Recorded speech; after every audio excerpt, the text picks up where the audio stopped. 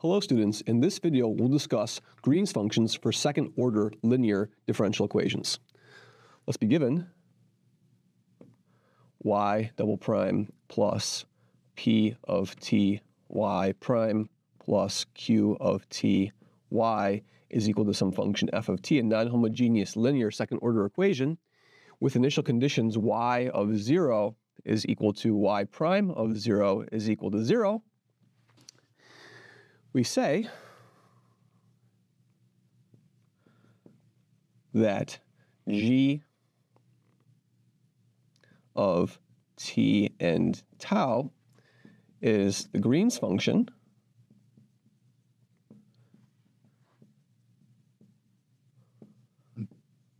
for star if we integrate from 0 to t of g of t tau f of tau d tau equals some function y of t is the solution of star. Okay, so I like to find a function. This Green's function is basically like a solution operator, right? So in other words, if I want to solve this equation, I can just plug in this Green's function over here against the initial condition and get the solution, okay? So here's the primary theorem about Green's functions. Here's our theorem. So if I'm given a function g of t tau, such that three things are true, such that 1, the function is 0, g of t tau is equal to 0, for 0 less than or equal to t less than or equal to tau. 2, for a fixed tau greater than 0 and t greater than tau, this function g is a function of t. G of t tau satisfies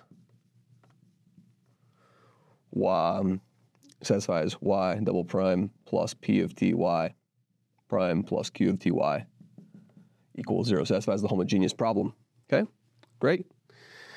And then with the boundary conditions, what? The boundary conditions need to be that g of tt is equal to 0 and gt of tt, or tau tau, doesn't matter, tt is equal to 1 when t is equal to tau, right? So on the diagonal, okay? So it satisfies these boundary conditions over here, all right? And really what this is saying is that the derivative of this function g of t is the Dirac delta function on the diagonal t equals tau, okay? From a more theoretical perspective. And so then g of t, then the conclusion is then g of t tau is the Green's function.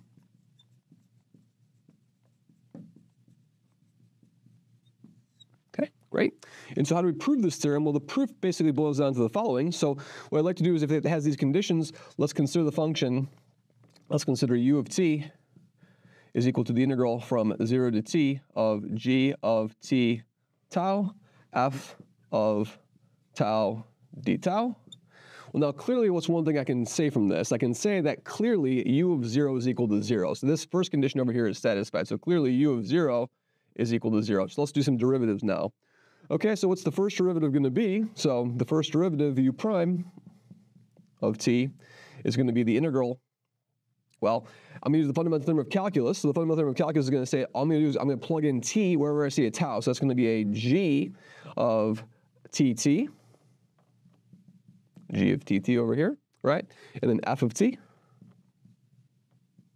And then plus the integral from 0 to t of the t derivative of the inside. So that's going to be a g sub t at t tau f of tau d tau, right? That's just the Leibniz rule. Now by assumption, g of tt is equal to 0, so this term over here is gone. So that says that u prime of t is equal to what? Is equal to the integral from 0 to t of just g t tau f of tau d tau.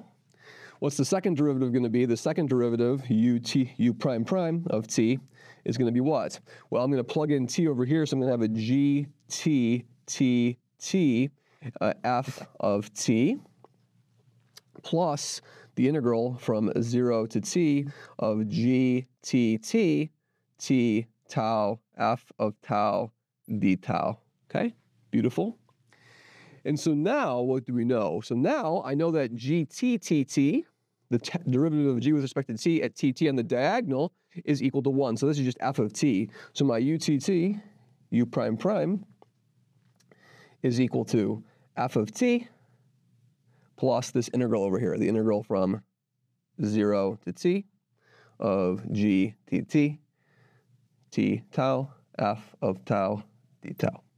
So now let's put it all together. So of course, what can I say about u prime of 0? U prime of 0 is also going to be 0, because when I plug in 0 into this formula over here, I just get the integral from 0 to 0. So also we know that u prime of 0 is equal to 0. So the first two conditions of my star equation are satisfied. The boundary conditions are satisfied. The initial conditions are satisfied. Great. And so now all I got to do is check it satisfies the differential equation. So let's do it. So now what can I say? Now I can say, what is u prime prime plus p of t u prime plus q of t u? What this is equal to? Well, let's see. So u prime prime is an f of t, so there's an f of t. Then everything else, then I have an integral over here. Then I'm going to have this integral over here hit with what? Hit with p of t. And then this integral over here hit with q of t. So it's going to be plus the integral from 0 to t of what? Of gtt. And I'm going to suppress the indices over here. gtt, well, let's not do it. T tau plus p of t, g t t tau, plus q of t, g t tau. And all this is hit with what? All this is hit with f of tau d tau.